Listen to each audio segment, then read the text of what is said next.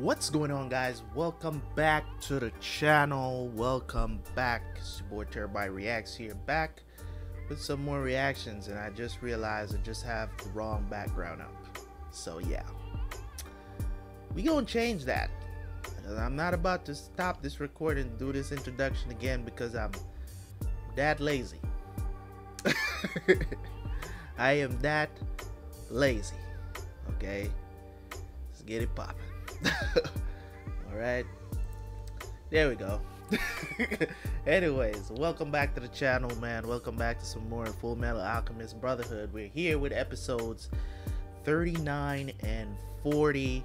Are you ready? Because I am ready. Okay, so hopefully you guys are ready for 2 more episodes, man. I'm ready to dive back into some Fullmetal Alchemist to see what new turns or what will we learn that is new about this series. Pretty much everybody's out the closet. We know who the representation of the homunculus. We know the representation of them right now.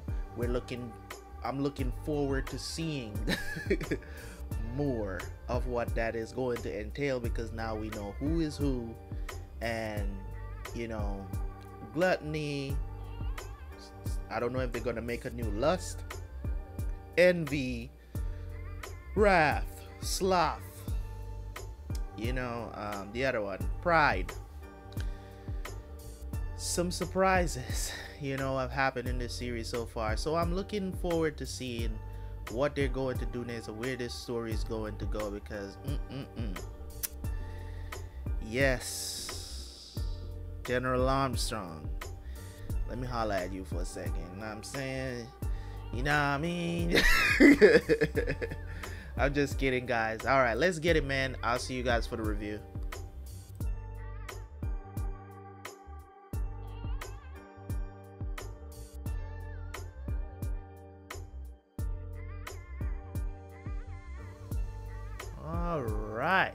All right, that's gotta be one of the strongest episodes of the series so far that I really liked, man. That episode was very informative.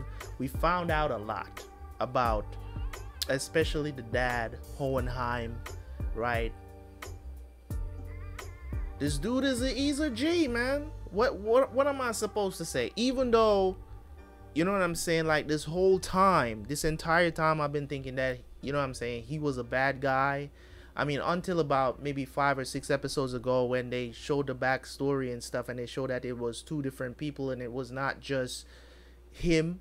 You know what I'm saying? The dude just looks like him. And now in episode 40, we found out why the dude looks like him. Why, you know, father, as we refer to him, the homunculus, you know what I'm saying? He was definitely the first homunculus, you know? But it is, you know, it's just so funny how they call Pride the first homunculus, but it's actually Father is the first homunculus. He created the rest of them. Why did he choose to name them after the 7 deadly sins? I don't know. Maybe that will be revealed later.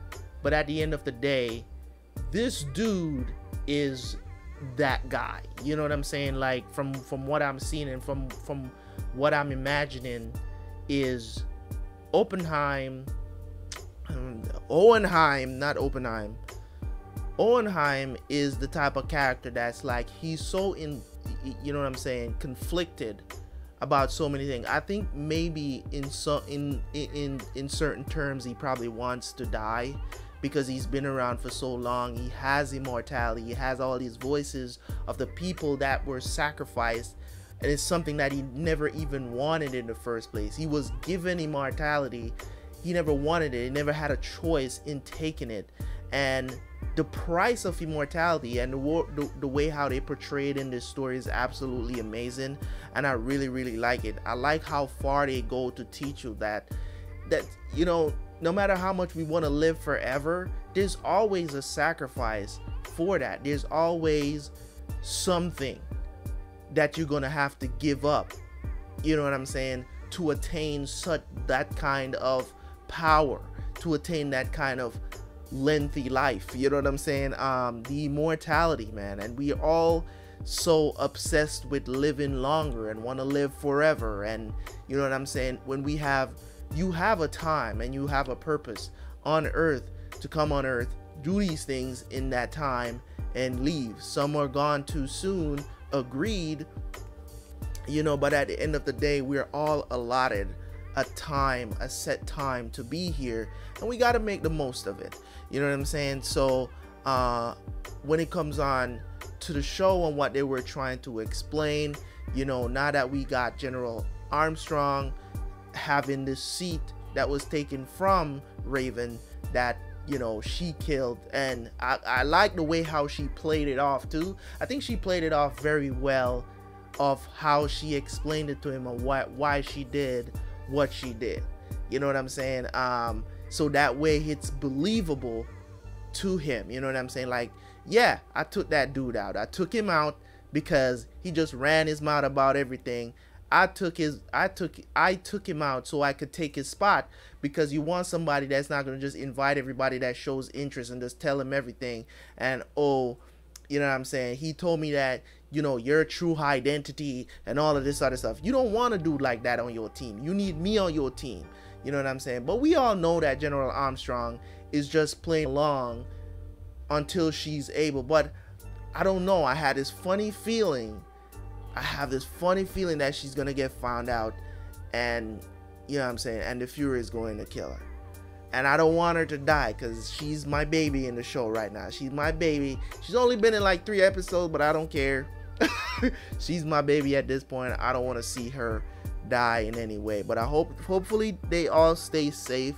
You know, from the Major U's death, you know what I'm saying, we haven't really had any major deaths in the show so far, other than villains dying.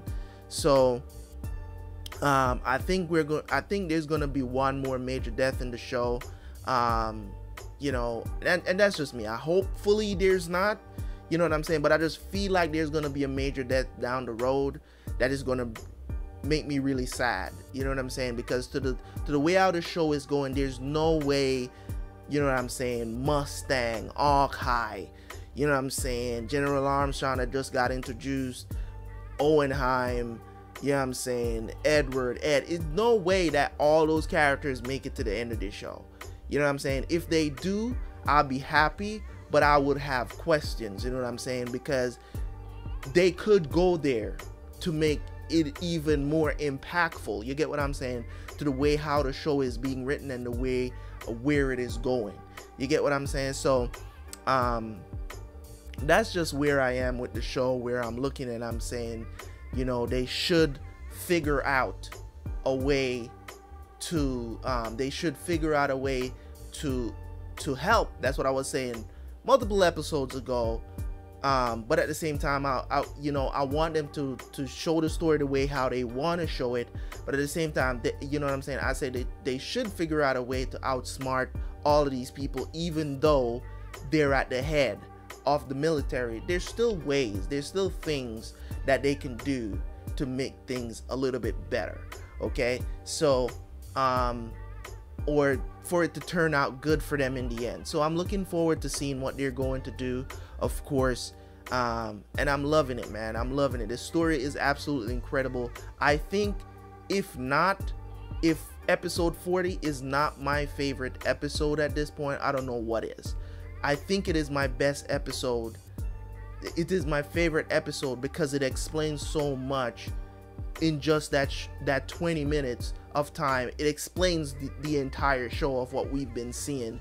And there's some other episodes that explain, you know what I'm saying, about, you know, Fuhrer Bradley and others that they were revealing episodes, they were shocking episodes. But I think because we learned so much about the world and the universe itself, learned about Father, why Father and Owenheim look so much alike, I think that's what really did it for me. Like, me knowing that now, you know what I'm saying, that was a huge reveal, and I can move on now and look at all the stuff that was done up until now to really grasp and hold up and be like, okay, we're in the end game now, you know what I'm saying. So Thank you guys so much for tuning in. As always, man, leave a like on the video, leave a comment, of course. Let me know what you thought the first time you saw it. You saw episode 40.